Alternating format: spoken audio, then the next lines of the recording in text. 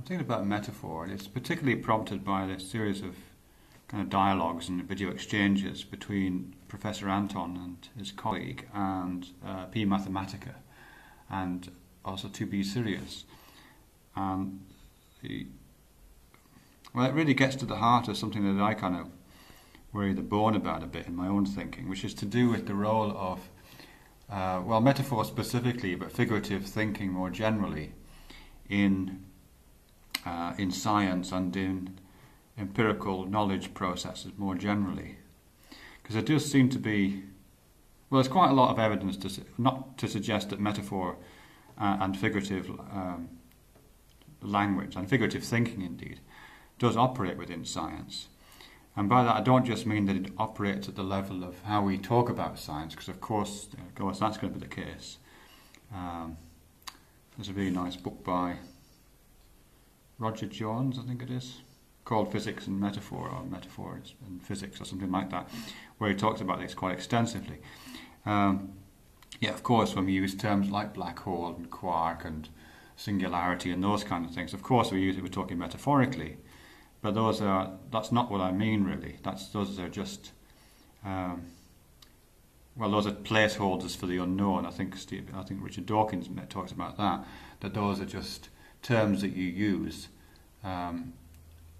prior to a more considered scientific inquiry into a particular phenomenon, or as just a casual way of speaking about that, or occasionally as a way of describing in natural language what really can only be described in very unnatural languages like mathematics.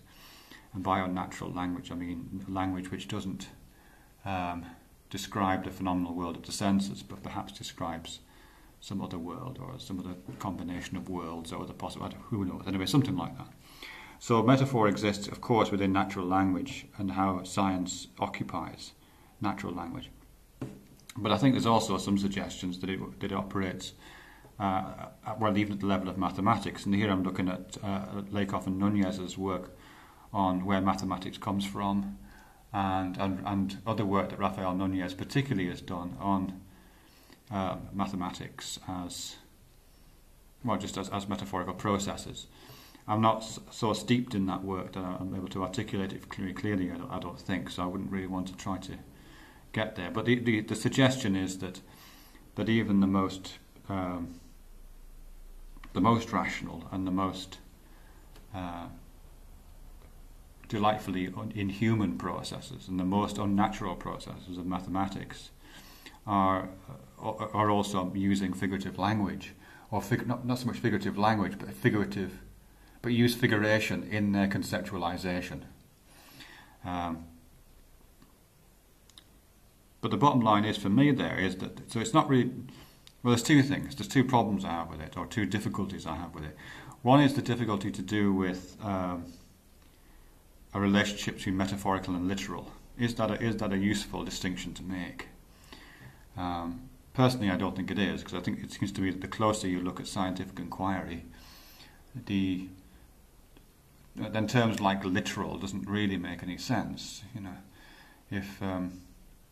If I know that this wall is not really made of solid material, it's made of largely of space.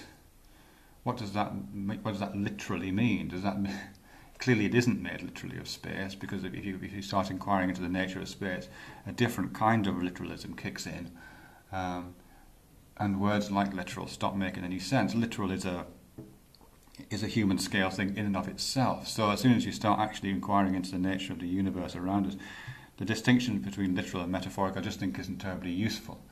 I think it's more useful to make a distinction between kind of robust descriptions of the world as opposed to weaker descriptions, and metaphors and all kind of figurative speech is a means of describing.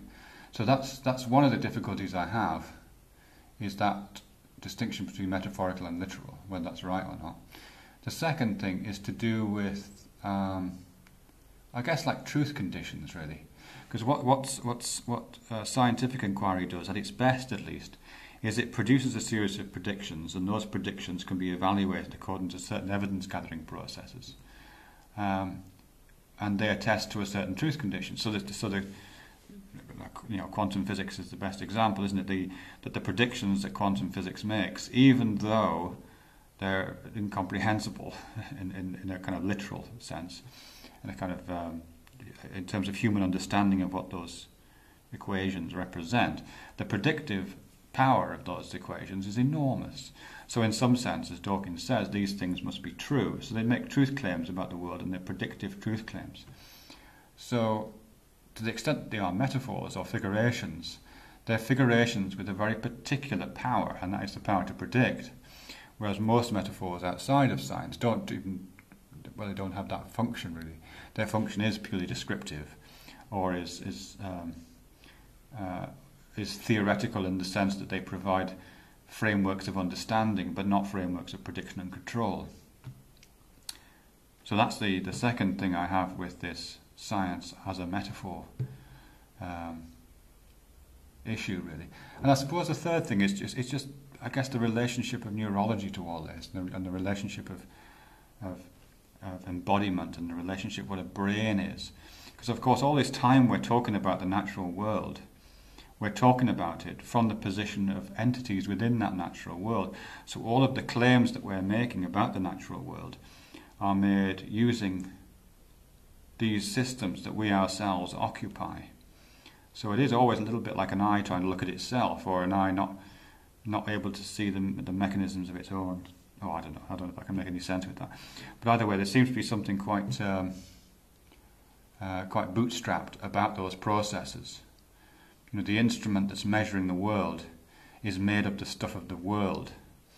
So inevitably, that's going to be, I'm not sure if constraint is the right word, but it's going to provide a very particular map of the territory that it's examining. And given that we are our own instrumentation, our cognition, the mechanisms that we produce, including the mechanisms of mathematics and the mechanisms of science, are I'm guessing the kind of our mechanisms. I know they appear transcendent, and mathematics particularly does seem to occupy a space that's outside of human knowing. It seems to offer a set of transcendent truths. Does it make sense to say 2 + 2 = 4 when there's no ear to hear that sum being added up? But I'm not sure about that. It certainly does make. Yeah, I don't know. I mean that's the conundrum that I keep finding myself in.